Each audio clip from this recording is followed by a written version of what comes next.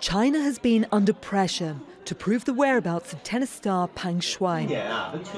Now these videos have been released, which appear to show Peng having dinner with her coach and friends. The editor-in-chief of Chinese newspaper The Global Times posted the video on his Twitter account. Xu Zhijing says they were filmed on Saturday. And on Sunday, this video was posted on the popular Chinese social media site Weibo by the organisers of a tennis tournament. The former tennis doubles world champion hasn't been seen since November the 2nd. That's when she accused a former Chinese government official of sexual abuse. The authorities probably would like to give the impression that Peng Shuai is still active, that she lives normally in China.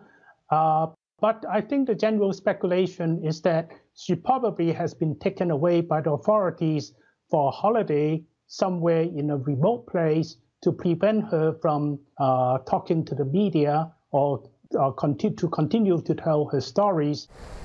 The Women's Tennis Association says the videos are not enough and don't show proof of Peng's well-being. The world's top tennis body has threatened to pull tournaments out of China. And the International Olympic Committee says it's working with the Women's Tennis Association to help establish Peng's safety. The United Nations has called for a fully transparent investigation, while the White House has also added its voice. We are deeply concerned by reports that Peng Shuai appears to be missing after accusing a former PRC senior official of sexual assault. We join in the calls for PRC authorities to provide independent and verifiable proof of her whereabouts and that she is safe. Tennis stars including Serena Williams and Novak Djokovic have also voiced concern for her safety. And the Chinese government spokesman says it's not a diplomatic issue, but it's already become one.